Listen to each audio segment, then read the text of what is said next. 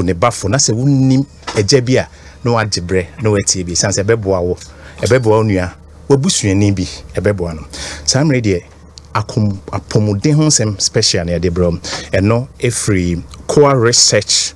and Manufacturing Company Limited Australia yeden sempa ene de bro COA Mixture COA Plus Mixture na fe COA-MT Mixture na ye betwetwe ho komom eduru especially while live active life we ye adwuma den ko ha na wura ha ne ade chale ebeboam mami nko asoye ho na yemfa nkomo twetwe ne enhyehyɛ ase enti lady and gentlemen Dr. Josephine Ayele memo akwaba so na Dr. James Yakwa doc memo akwaba de ba Wontumi kasa fidi so obi o ha enene die dikan a ebia na wote about COA say ni pano dia sen na be ka hwere no ye body na mfoni ben image ben ya na ba itri yo we de mamini kan chia atiefo na ahwefo ehwen o ba bia na enmre nso COA de nchia kase pa na efi ye CEO Professor Samuel Ato Duncan so on de munyina mo atendidin na COA no research and manufacturing company ye de natural medicines until the baby obeti COA bia no natural medicine producer say bidro natural bibia enka ho na ye nhwehwemu ahodo bebre na efide ye hu aduro ba ko a ana se duro ye adwumane de aba ye pense market no so enti wuti COA na se hu se ye duro papa natural research asanya kom se na ye company di no etie no enti COA de research and manufacturing na ye natural medicines your COA Mixture, your COA Plus Mixture, na fe COA-MT Mixture. Let me say mo be fan one after the other. Na ka mo chiri mo na ye hu or how be away so no yenya de wo se ye kofa. Yo. We dey say di kan hwa bo se COA Mixture na de budget di so ache. Kofo bebre enim COA Mixture no. Na ye di COA Plus Mixture no abeka ho. Na COA-MT Mixture no so abeka ho. Na COA Mixture no COA Mixture no ye no for general well-being. Once kase general well-being na ayesa wote ho na wapomuden esisusu ye. Okay. Once nipa bia no enyesa wotwen se bia yade ebebo wansa na wape bibi abo ho ban. Because once nipa no beti se na ma obi se oh madam fu na hwe ye no. Na etia ne se wafiri mu. Obedi ye hu se na hwe enye no. Because nye yade bia na ebe ye nipa dua no mu a etimi boye nka yansa. Emom so na ehyehyɛ ni padua no ahodo ba bi bebre a yennim because one num se check up ahodo de yempe no kɔ agise de bia no yare no boy ansa na yakɔ check up enti ye de COA Mixture ne baaye se na be ya abiri na bibia no betimi anya bibia ebetimi protect one se be bo ho ban se na be ya oni padua no organs will live and kidney adenyi na betimi akɔso ye na protect because and only for prevention because you see prevention no is always better than cure enti and ye COA Mixture no na ye COA Plus Mixture COA Plus Mixture so what plus just ye bibia den abeka enti COA Plus Mixture no eno no ye bibi abehye kena etimi boost immune system na se eboa ema ni padua na ahoden no esipi esita ni padua no ye bibia no so boye ho ban akwese soldiers e bokuro ho ban se na be ya ni paboni bia akora be kuro no mu a na omotumi ehu sana immune system no so ne yankopon boy ni padua no sanka immune system no wa honden a anka yade bia no we betimi ayare wo wiase o na mo medumiri bia na immune system no se nnuane ayedi ene enyin te sa asua aging no wa honden be kofom nti bon se immune system no so ayeden e kofom nti abiri bia no hia bibia betimi abusti we immune system eno na yade COA Plus Mixture no aba sa ebimpo na wo yade bia wa ase te se bia diabetes high blood pressure o treat stroke anase bia hepatitis B yade ahodo fibroid ne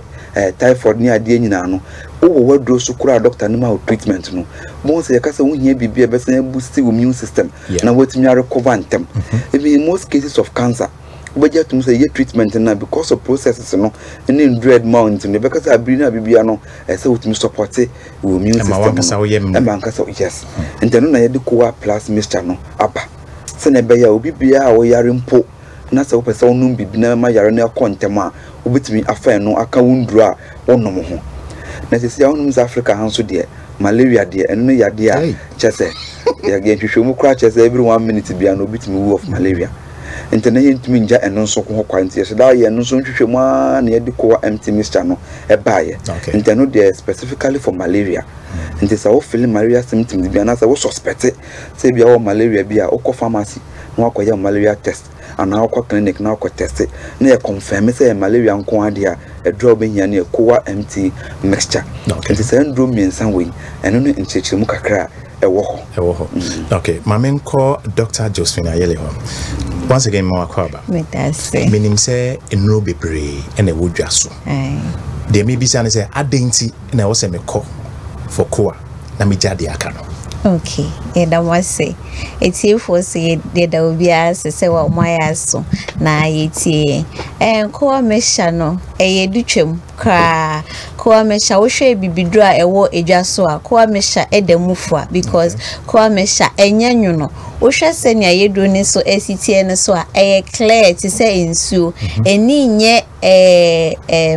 confusing eni nye senia ebema ne number ye odin kwa ne num ye very easy enti se de wodwa so ohu ebibidra mostly ya na eyenwuno nti ya na ne fire din obi on maka se o mendro no minya me no but ne num ye din nti no omuntumi ade ba kwa ye dim se ebibidro bi enu no ni ade ba kwa diet ba COA enyanwuno but eye adwuma pa obi a wafa COA bia bedi adanse se COA ye very potent edemunso na oba COA Mixture ne so a eye vitality ahoden ema wa ahoden shronko ufa yendro ne so ye instant enye edru a obefa ebeteki maybe 1 month and na wa start ehu so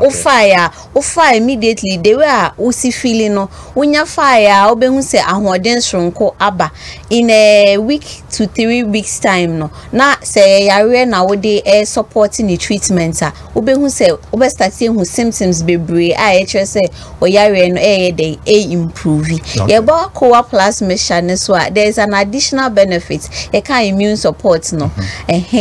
but esa boa more ewo skin issues recently me de bi ma small boy bi na wenya hunamani sansa wa treat ya na esenwiriye entina omu hu se ye treatia no mundro bibra na enko but me de COA Plus Mixture ne man no startify within a month no na skin na start healing yes a new discovery a hu a beka ho edro ne enema bebre but this is the recent one may advise obi a o fight some skin disorder bia bibi skin issue even with pimples akese ya na fluid a hihye mu when you take it ebeku bacteria ni nyina ama weni mada ho kama ena abua immune system no with diabetes with hypertension with hepatitis nyina no edro ni beboa ama wotumi akosa yarewe nyina ade amede beka woni so bibe ho beka se bia me fa edro bi na meye ne den pacho se wo de edro bi sna wo fa obeja wana atum asa na wafa yemfa ni nyina mbom prekope ubeja wana interval na wafa afa yedro no so yefa no 2 times a day anopa ni enwumre anopa undidi ye no eduane nto yem no first thing in the morning na wafa yefa no atrekese ne baako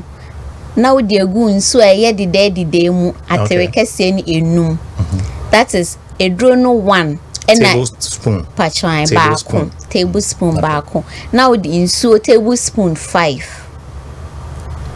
edro ne baako insuo 5 pachwan udi gumu a instantly na wanom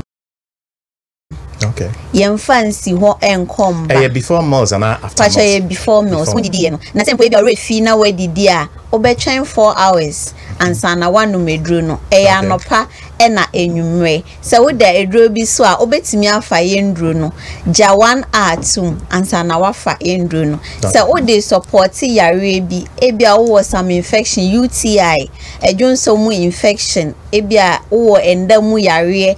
sexually transmitted infections odi treatia obefa atrekese ni mienu instead se obefa baako se yare bi ani so na wo fa obefa atre ne baako se yare bi wo so na wo dey fa aka ho se ebeboa wa obefa atrekese ni mienu ena nsuo no atere enum na wafa na aboa. Okay. Doc, me boss here na before me free Joe hono. Joe me bisa se wo pe bisisi a ehfa na ofa abenabi. Oh, every pharmacy, chemical shop, bia, urema, okakoa, ubenya koa, ewo, but ye were distributors, ewo, honoma, ebebo. But every pharmacy, every licensed chemical shop, bia, afesi ye were health centers also. Ye were clinics, ye shushem, ye share ye were doctors to say ye share. Yare bia prostate bibia o de ba hwa ye be hwe ye wo lab ho ye won fidia ye do be fam ni ahwe wo yare no na afi ama wedru. Okay. Ye Kumasi ha say ye wo bom so behind Pogas Furnitures bom so e kwa we de enya ye David behind Pogas hwa ye wo honum afi su Cape Coast ye wo abiase Cape Coast afi su ko enkran ye wo North Kanishi ye wo COA Health Center eso e wo honum. Number no yo ene mamemfa distributors kakra wo Kumasi na Ashanti region ha no so that ebia no bi pese okoho na okope wano si amebisa wasem bi na onu so kope ndo ni bito ana okope bitumbo okay ebia na so pese onu yebedi dwuma so pe bi atu akoton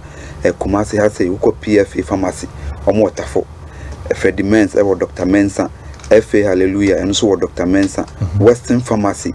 Sofo line Arms Herbal Abripo Junction Misty Herbal Mbrum Silver Pharmacy G Companoche runabout to Hoya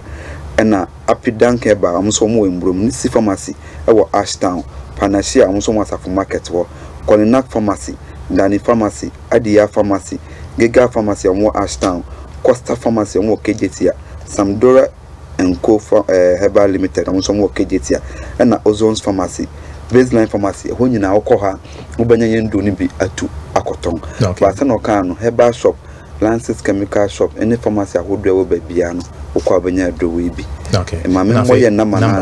yes. 0244 72 66 11 0244 72 66 11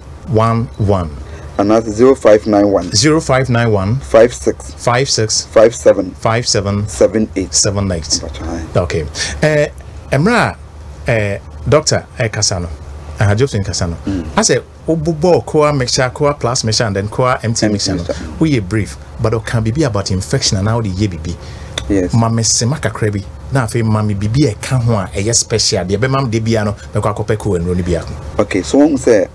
yendro no say o kan enoma oboni fe bi phyto compound eno ye chemical compounds e wondro no mu. Na wo hwa ko wadro ba kopɛ wo fa over 180. Na chese niam na ye screen chese niam 180 bia ye ba ku bia ye esa yare foforo. Okay. Nti ye 180 na yade ahodo 11 de kase ye boa ye nyanko. Okay. And wa ogi tumu se immune system ne ba form a yade over 200 and ebetimi agba rem. Enti ni tete mu an se enwoma yade akomu ene hwehwemo yade ya se na be ebetimi abusu immune system no eno na metimi attack infections ahodo bebre. Infections na mfa ho se viral infection, se bacterial infection, and na se parasitic ones be malaria mo ne ade nyina no. Ni nyina because of enwoma yade akomu nti no ono na so immune system ne boost na sa na ma we nyina unse medical kan me kasa sanka your immune system is stronger anka yen yare. Okay. Anka sa typhoid ne friends and cholesterol ne liver problem ne kidney awudo nyina no